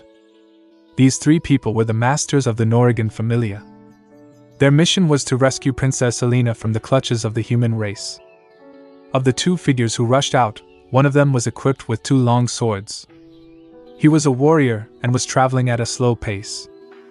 On the other hand, his comrade was outrageously fast and stealthy, much like a cloud of smoke. The moment the magician finished his speech, he was already at the hut marked by the silver moon blood. He was an assassin that specialized in tracking. He was revered as a battle hound. He squatted down and observed the blood carefully. "Parson Norisa, this is the princess blood." The blood stain was oval in shape and unevenly dispersed. This meant that the princess was traveling at a fast speed at that moment. It seemed like she headed west. He spoke while following the trail of blood, soon arriving at the alley Alina was in the previous day. The magician and warrior followed closely behind him. Traces of Alina became more obvious and voluminous as they entered the alley. Bloodstains, slightly sunken footprints, and the dent in the walls caused by a heavy landing. Although a week had passed and such traces were almost undetectable to ordinary humans, it was easily captured by the assassin. The trio traced these trails through half the city until they reached the most western Prince Bill area. Prince Bill area was the affluent district of Hot Springs City. It housed many beautiful parks decorated with towering trees and small round shrubs regularly trimmed. The trio lost all clues in one of these parks. All of the traces are gone. This is strange, the princess seems to have disappeared into thin air. The assassin was perplexed. The magician who had kept silent all these while spoke. "No, the situation is weird. I feel the remnant magic fluctuations of a powerful magician. Dark elves had a natural talent for night vision. The blanket of darkness and silence over the park had in fact heightened magician Parsons' senses, allowing him to detect even the faintest of magic fluctuations. He walked around the park in a circle before stopping behind a piece of wood. He had actually already felt this mysterious aura at the plaza ruins. However, due to the explosions of several flame blast spells and the bustle of the city in the morning, the aura was extremely disorienting. On the other hand, the situation in the park was different. There was only one clear magic aura around the area, much like a flaming torch in the darkness. "The magic aura here is the most intense. Hedel, come and take a look." Hedel was the name of the assassin. He walked towards the wood and circled around it before suddenly reaching out his hand, making a grabbing action. When he retracted his hand, he was holding a strand of black hair. "It's a woman's hair. From the glow and texture, it feels like a 20-year-old girl." Hedel spoke. Magician Parsons, on the other hand, felt something was amiss. He took another glance before raising his staff to cast a detection spell on the hair. Under the effect of the spell, the hair immediately exuded a faint white glow. This glow was similar to a mist slowly being released from the strand of hair. As the mist dissipated into the hair, the strand of hair seemed to lose its luster. "This is not a normal human girl. She is a secret magic magician that is way older than 20 years old. If I am not wrong, her target is the princess." He then looked around before pointing at the ground 15 feet away from the wood. "These should be her footprints. Try to see if you can locate her." "All right." Hedel began to wander around the area, sometimes even laying on the ground for closer observation. After around 5 minutes, he spoke. "I have found it. This way." The two of them once again followed behind. The trio went all the way out of Hot Springs City. Several times, Hedel lost all clues of the princess, but with the help of Magician Parsons' keen senses, they would quickly get back on track. After a moment, they stared at each other. "The princess had been held captive by a secret magician and was brought out of the capital. The situation is grave." Magician Parsons frowned. He knew that secret magicians were also usually known as dark magicians. Although the dark elves had a higher tolerance for black magic than the human race, they also had a deeper understanding about the cruelty and unpredictability of such magic. If the princess was subjected to torture under such magic, she would likely lose all rationality even if she was not dead. "Don't think too much. Our mission is simply to save the princess. There are still clues." The warrior Norisa spoke. That's right.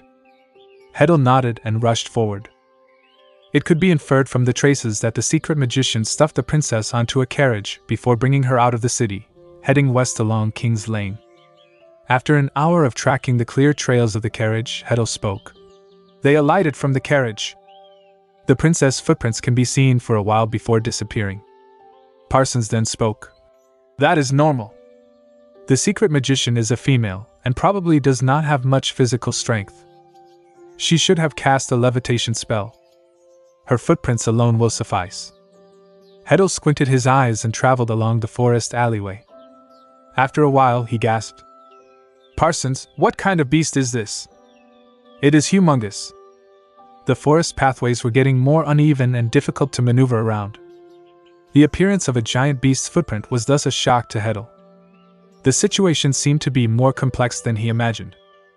Parsons crouched down and carefully observed the footprints. After a few minutes, he spoke. These are the footprints of a summon called Wind Fenrir. There is a new source of magic aura here. In fact, this is the second time this aura appeared. The first time was in Hot Springs City when we were investigating the plaza ruins.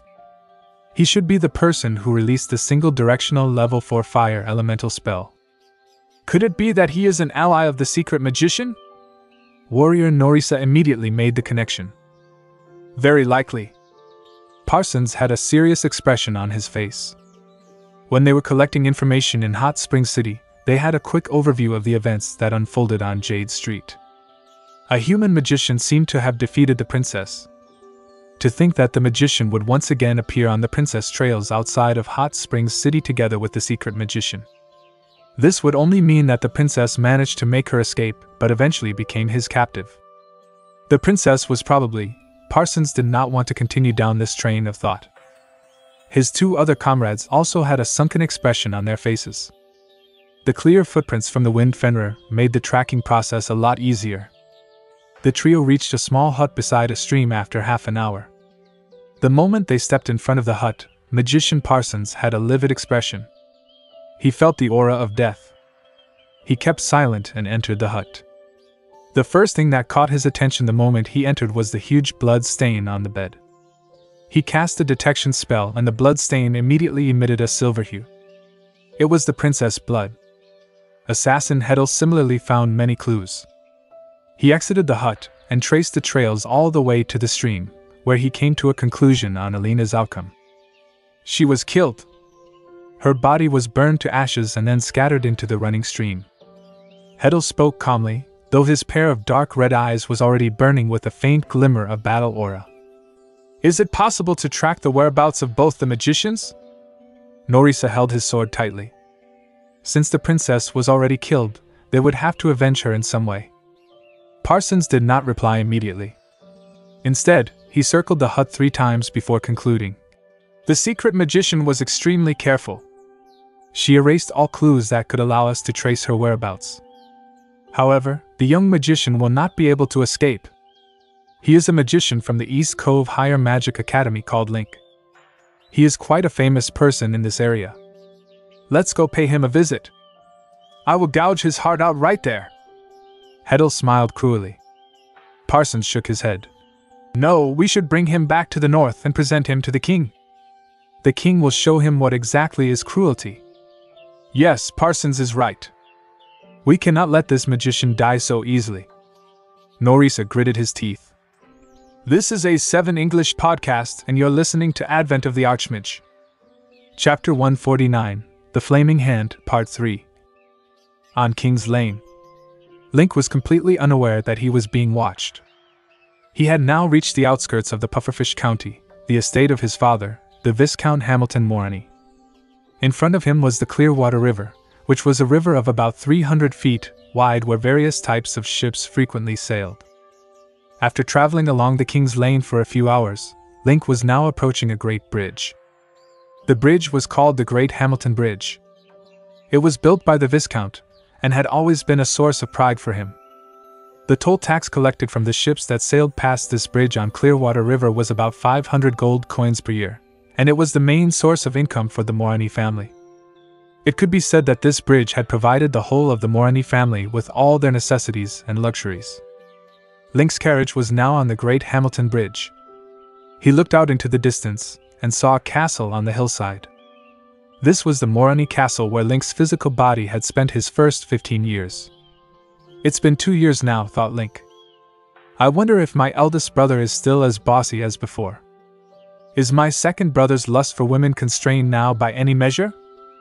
I hope my sister didn't get bullied much. Link's elder sister was his only full sibling, so they were very close with each other when he was still living in the castle.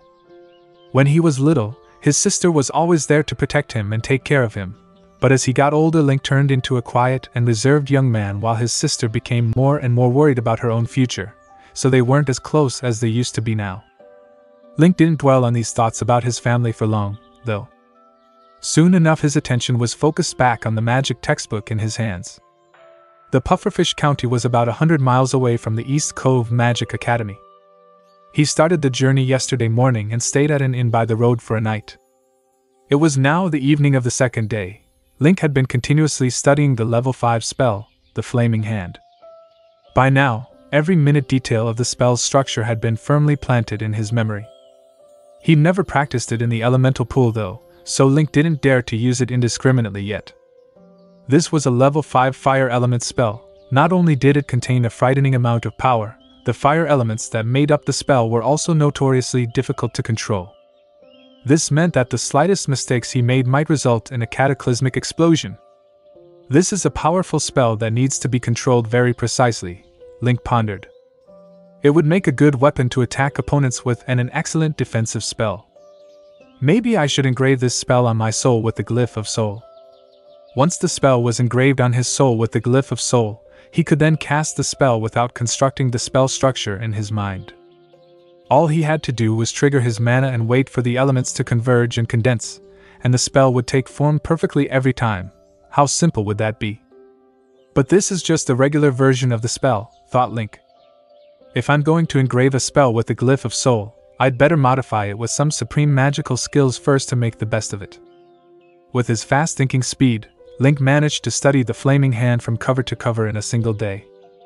This meant that he had a whole day left to ponder on how to improve the spell with supreme magical skills, of which he now had some rough ideas.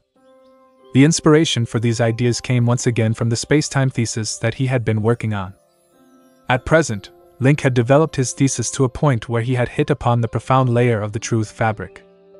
It had yielded him with unexpected insights that led to his extraordinary innovations, which had helped in gradually enhancing his strength and power.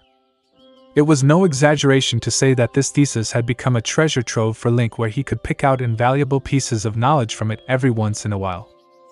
Too bad there isn't any elemental pool here, so I can't test the spell yet. Link was itching to try out the spell now, but he knew that it was a taboo thing among magicians to test out new spells in public. He wasn't planning on becoming a laughingstock among the magicians just because of some slight mistakes he might make in trying out a new spell. Just as he was about to put down the textbook The Flaming Hand and was going to turn his attention to Bryant's Scroll of Enlightenment, a notification suddenly appeared on the interface. Link found the notification slightly odd. It was one that he'd never seen before. Would you like to simulate spellcasting? Simulate spellcasting? Link was surprised. Explain to me what it is. The gaming system can assist the player by simulating the process of spellcasting in the realm of consciousness. This way the player can verify the feasibility and effectiveness of a spell. You can do that too? Asked Link, bewildered. Why didn't you tell me earlier? Link had to wait for his turn to use the elemental pool to learn the spell Flame Blast. Had the gaming system told him about such a magnificent feature that he could take advantage of, it would have saved him so much time. Player's soul strength was not strong enough in the past. The simulation might cause some damage to the player's soul. Is it strong enough now, then? Link asked. When did it get stronger? Why didn't I notice it? When you confronted the Necromancer's Shade, you surpassed your own limit. Then when you received the blessings of the Angel of Light, there was an ascension in the strength of your soul. Link understood it now. He had broken through his own limits as he was fighting against the undead. That was why he had such a splitting headache then. Then Herrera had sacrificed parts of her own soul to help heal his soul, which made him recover not only to his previous strength, but made it even stronger than before. Seeing that it would take more than an hour to arrive at the Morani castle, Link estimated that he would have enough time to master one spell in the meantime. "Start spellcasting simulation now," he instructed the gaming system. As soon as the words came out of his mouth, the spell structure of the flaming hand appeared right in front of him. This was a level 5 spell, so its spell structure was complex and intricate, much more than that of the level 4 Flame Blast. The Flaming Hand was another spell that was based on runic light wheels. It contained 5 light wheels and there were more than 100 runes on each wheel. If he used the same spellcasting technique as the one shown in the simulation earlier, Link estimated that he would spend 4 seconds on spellcasting even when he had already mastered it. In real battles, taking 4 seconds to cast a spell was enough to create an opening for an assassin or a warrior to kill him more than 10 times. Then, Link saw clouds of red gas flowing from all directions into the bright red frame of spell structure, creating a giant flaming hand of which each finger was thicker than an elephant's leg.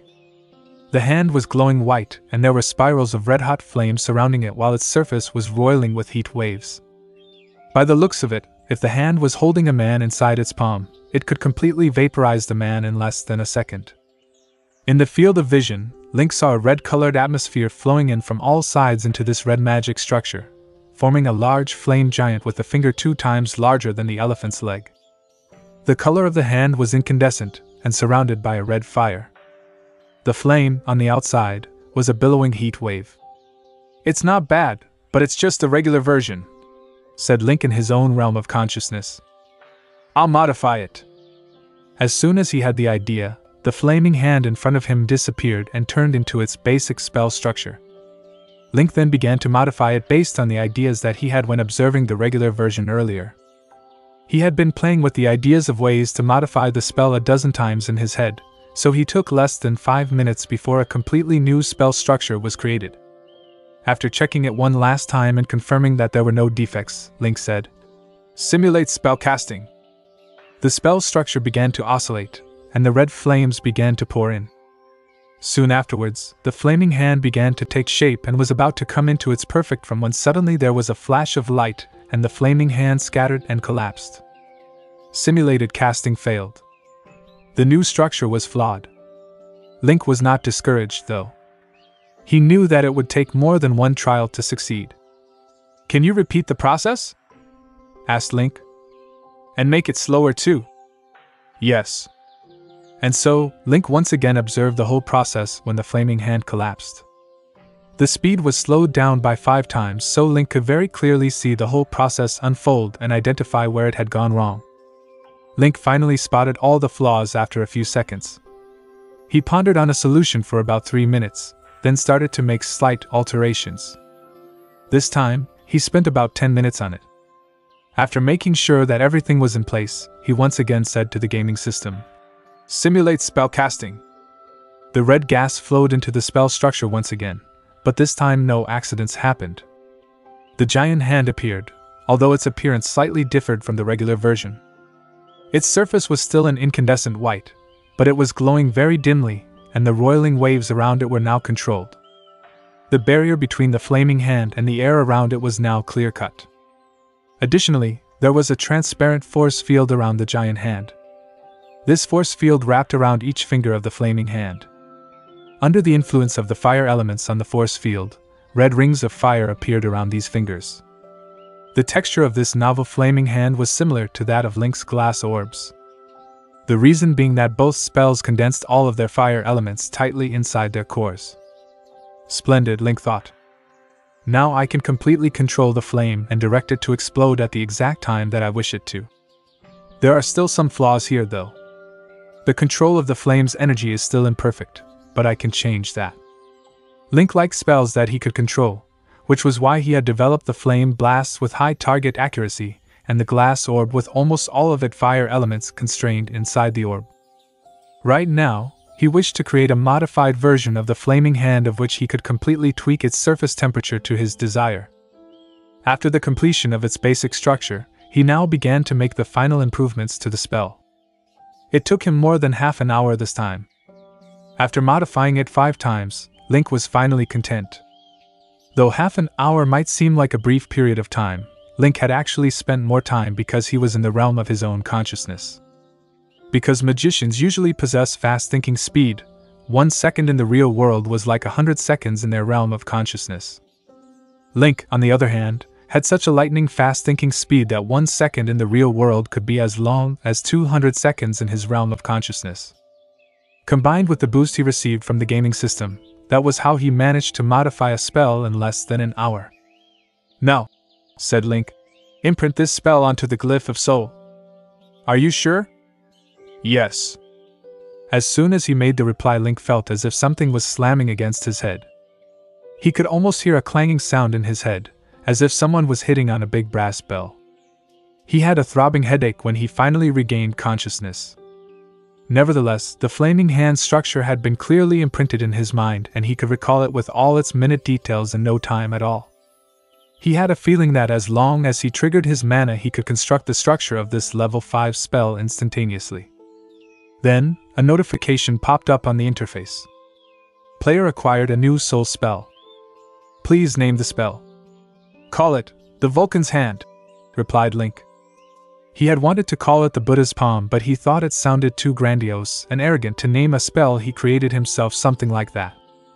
Player successfully created a new level 5 spell, the Vulcan's Hand. Player receives 10 Omni points and now has 210 Omni points in total. Link took a quick glance at the notification, then made it disappear. He rubbed his throbbing temple and closed his eyes to rest for a while. About 10 minutes later, the carriage gradually slowed down and came to a stop. "Mr. Link," said the coachman, "we're at the castle gate now."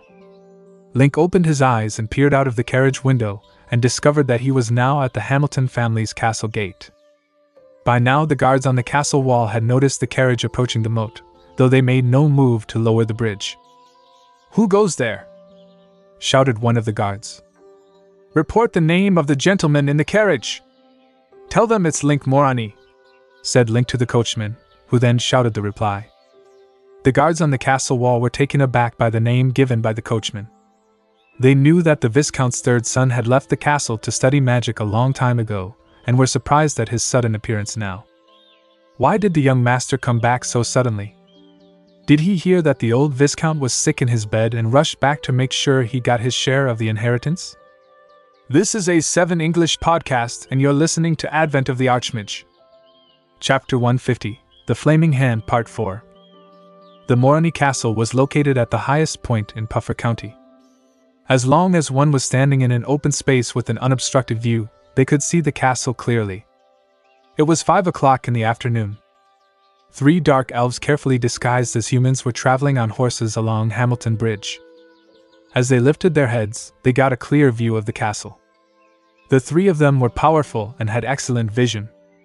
Not only did they get a clear view of the castle, they also saw a turquoise carriage traveling up the hill towards the castle. "Look, it's a carriage from the East Cove Higher Magic Academy. The person inside must be Link." Heddle spoke. They rushed here the moment they heard that Link was returning back home. The sight of a carriage bearing the Academy's crest confirmed their suspicion. "Quick, we'll go catch him now." Norisa gripped his sword tightly. "There is no hurry," Magician Parsons said as he looked at the distant carriage and castle. "This is his family castle where his loved ones reside. We have to deliver the greatest pain to him to avenge the princess. We will wait till it's dusk before we sneak into the castle and kill his family members right in front of his eyes. Then, we will burn down his family castle and destroy everything he ever owned." "Fantastic!" Heddle smacked his lips in satisfaction. The dark elves were blessed children of the night. As an assassin, he was thus the Reaper when dusk fell. Link's carriage moved towards the castle at a steady pace. While the Morani family was not well known, the respective heads of the family had been lords for the past 300 years. There was a lot of thought put into the construction of the castle over all these years. The perimeter of the castle was surrounded by a 15-foot deep trench. As it was situated on higher ground, there was no water in the trench. Instead, the trench was deliberately filled with wooden spikes. The castle walls were made of a hardy material called star stone to defend against external attacks. The wall with the suspension bridge was further reinforced with magic runes. Link could tell in one look that those were anti-magic runes and sturdy runes. After entering the castle gate, one would be greeted by a plaza filled with weapons such as crossbows, catapults, and other instrumentals in castle defense. The plaza was surrounded by another layer of tall walls and lead to the second castle gate. If an enemy were to break through the first layer of defense, they would be trapped within the plaza and greeted by a deadly rain of arrows. There would be no escape. As Link continued to observe the castle, he felt that the castle was simply a war fortress. If it was stocked with an adequate supply of food and some combat masters, it could probably serve as a defensive foothold for at least 1.5 years. At this moment, the carriage had arrived at the inner castle's courtyard. There was a small garden in the courtyard decorated with neatly trimmed greenery. This slightly dispelled the dark and humid atmosphere present in the castle. The main castle gate lay behind the courtyard. Link saw 3 people standing in front of the main gate, awaiting his arrival. There were 2 women and 1 man. The 2 women were dressed in tattered and thin clothes, causing them to shiver in the cold winter. They constantly rubbed their hands against each other and stamped their feet to keep their bodies warm. As Link got closer, their facial features evoked Link's memory, and he finally recognized them. The women with the distressed and worried expression were Lilith, the mother of the true Link Morani.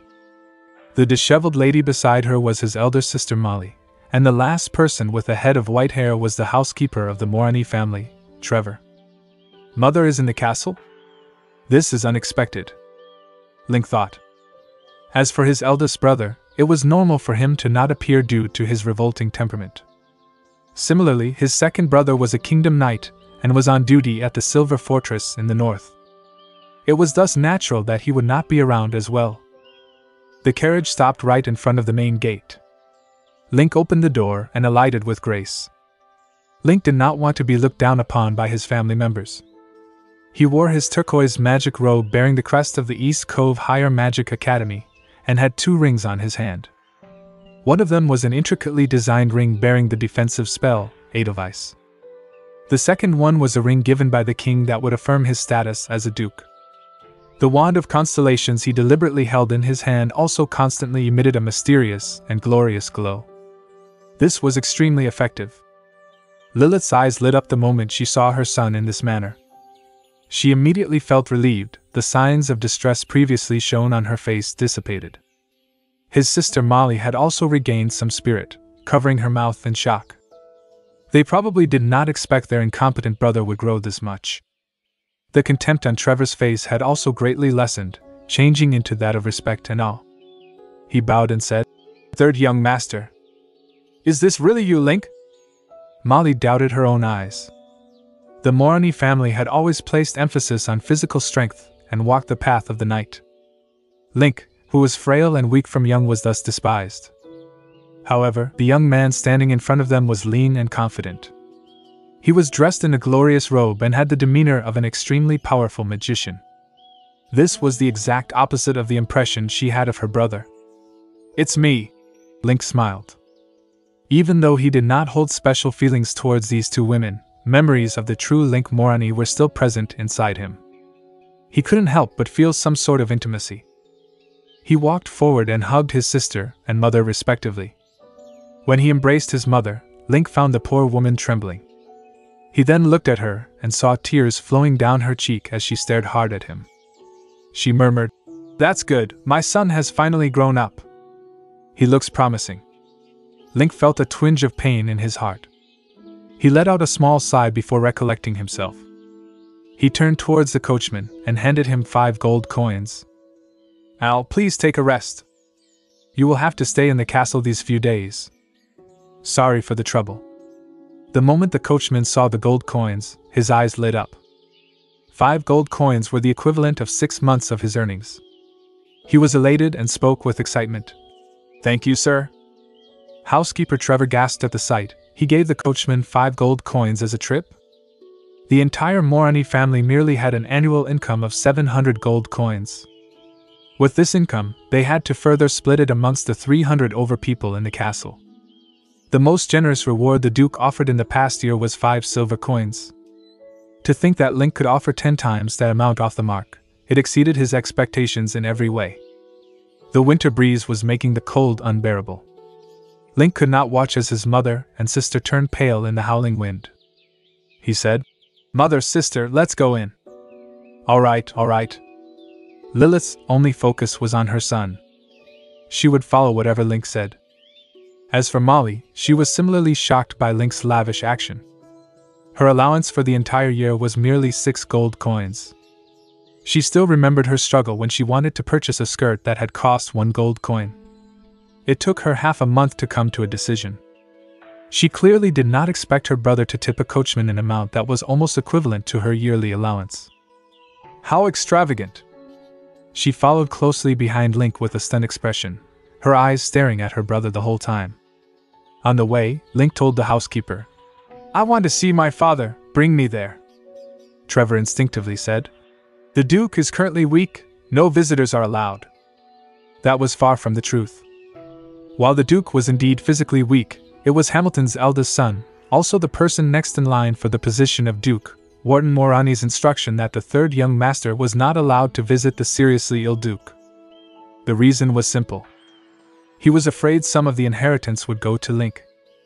In the past, Trevor would say these things with ease. However, before he could even complete his sentence this time, his speech was interrupted by Link's cold stare. There was not the slightest bit of emotion in those eyes.